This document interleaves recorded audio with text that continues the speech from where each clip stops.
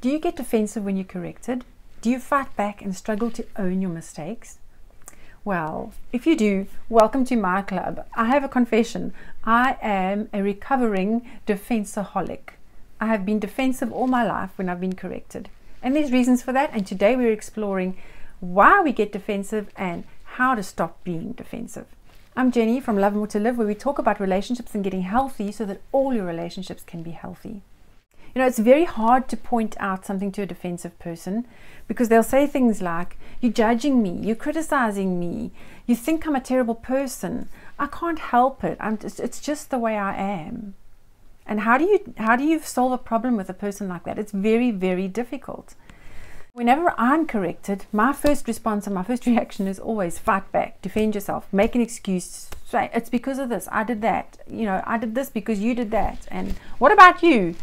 And I have all these arguments, but it doesn't help to solve conflict, and it doesn't help me at all in any way.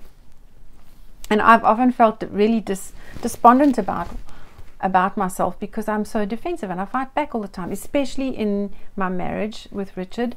I have been very defensive with him, and it's made it really hard for him because he feels like, how do I bring up anything with her because she just fights back, and it makes him feel like whatever he's feeling doesn't matter because I just fight back and I have an excuse for what I did.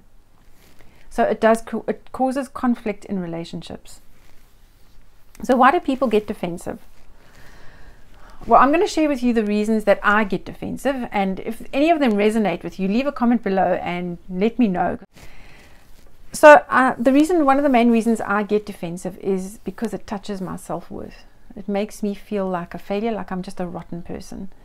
And if you already have a feeling of not being good enough, then your only option is to get defensive because what else do I have? So I fight back because I just feel so bad about myself.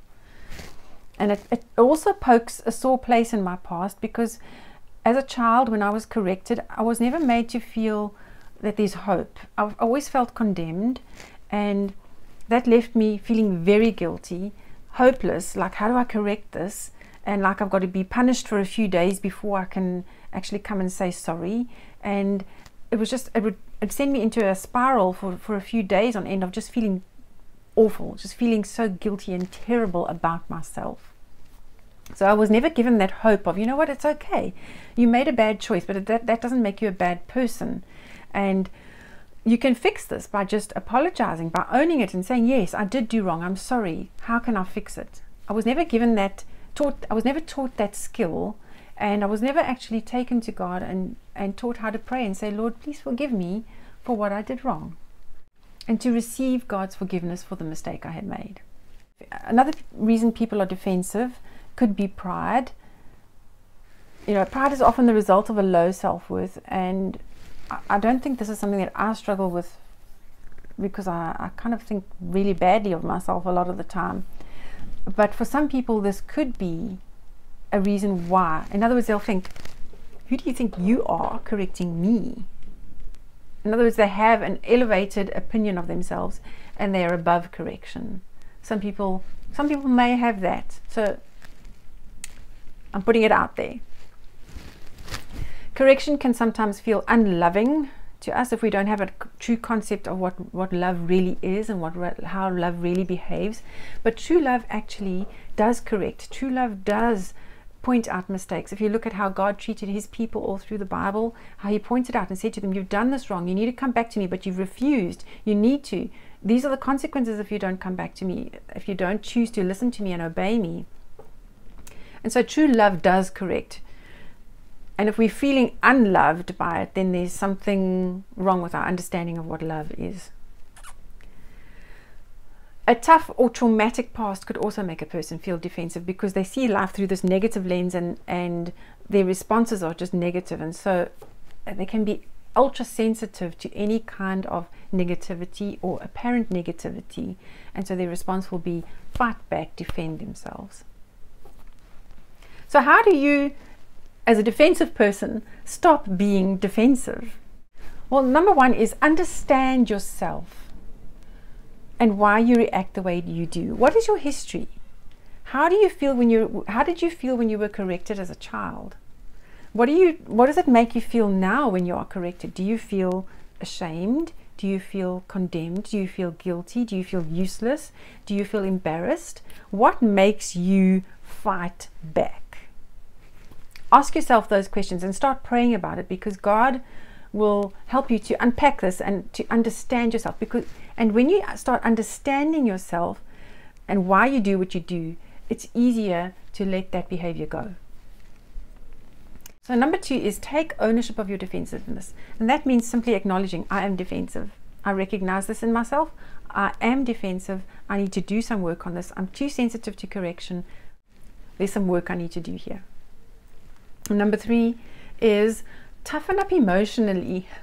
And this is something that I've had to say to myself in the moment, like, you know what, just take it on the chin, take the correction. You did do wrong. Don't fight back. Stop being defensive. Sometimes you have to stop and have a little conversation with yourself and remind yourself that you can do this, you can take this. Get emotionally tough. Number 4 is separate your value from your behavior. If your value is attached to your performance, you're going to have a very up and down experience, and you're going to feel miserable a lot of the time, because you're not going to be able to be perfect all the time, and so you're going to make mistakes. And if your value is attached to your behavior, you're going to feel really bad about yourself when you mess up, and you're going to feel amazing when you don't mess up. The amazing part is wonderful, but the feeling bad about yourself isn't so wonderful. And so separate the two. Your performance does not equal your value. Your value was established at Calvary. Jesus died for you. That's where he placed value on your life and on you as a person. And no matter what you do, no matter how you perform, no matter what your behavior is, it does not take away the fact that Jesus valued you so much that he gave his life to save you. Separate your value from your behavior and your performance. The next point is remind yourself that you are not condemned, because the Bible says so. Romans 8 verse 1, there is therefore now no condemnation. God is not a condemning God. He doesn't have that in him to make us feel so guilty that we cannot come to him, that we want to run away instead of coming back to him and confessing our sins, that we want to run away from the person that we've offended or hurt. That condemnation is not from God. That feeling of utter guilt and hopelessness and despair is not from God. Learn to recognize that and learn to reject it and say, no, I will not listen to this, because that is the thing for me that often makes me fight back and get defensive. The next point is surrender your reactions and your responses to God in the moment. Lord, I'm feeling so defensive. Just take this from me. I give it to you. Please take ownership of my heart right now and work in me to will and to do according to your good pleasure. That's Philippians 2 verse 13. And when we give our hearts to him and we yield ourselves to him, God comes into our hearts and he works in us to have healthy responses and to be able to relate in a healthy way to others, even when we are corrected. Another thing you can do is take some time out. Say to the person, you know what, I really want to be able to respond to you in a thoughtful way, but I can't do that right now. Can you give me a little bit of time just to think about this and pray about it? And can I come back to you on this? This will give you time to go away, to subdue that defensiveness by surrendering it to God, and to think rationally and reasonably about it instead of just in the heat of the moment fighting back and defending yourself. So it's wise to step back and take some time to get yourself under God's control so that you can respond in a healthy way. And then lastly, offer yourself what you need in the moment. What do I mean by that? Well, for me, that means saying to myself, you know what? It's okay. You're not condemned. You are still loved. God accepts you. All you have to do here is just say, you know what? I'm sorry. I did mess up. I take ownership of that and I will work on it. How can I fix it? How can I fix this? What can I do to make it right between us? And for me, that has been transformational. That it's actually diffused a situation for me where I would have fought back and been defensive, and then I would have felt guilty and so bad about myself for at least 2 or 3 days, and then I would struggle to enter back into the relationship because I still feel bad about myself, and am I forgiven, and I don't know if I'm forgiven, and it just becomes a complete mess in my heart and in my mind, where I struggle for days on end to forgive myself and to feel forgiven and to feel not condemned and to get rid of the guilt and to actually eventually come back and say, I'm sorry.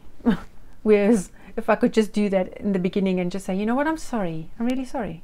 So offer yourself that, offer yourself what you need. I need to know that I'm not condemned. I need to know that I am forgiven. I need to know that I'm still loved and that I am accepted.